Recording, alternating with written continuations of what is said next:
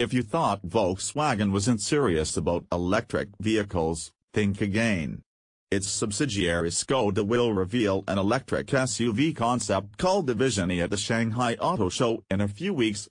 Not only is it the fourth all-electric concept shown by the VW Group, following the ID Buzz, and Cedric, but it previews the electrified future of Skoda, which announced that it will have 5 pure EVs in its lineup by 2025.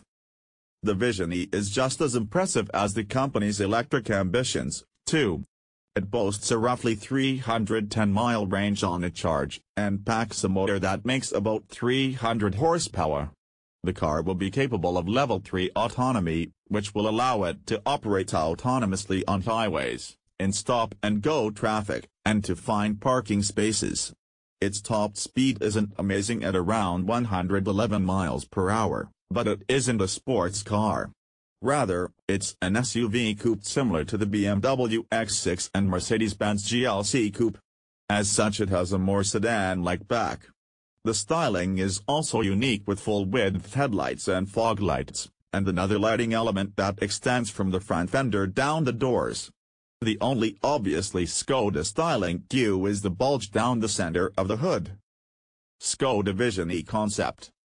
The Vision-e is also similar to the X6 and GLC Coupe in other ways. Its specs are quite close to those crossovers, particularly the Mercedes. It's a few inches shorter than the GLC Coupe, but it's an inch wider.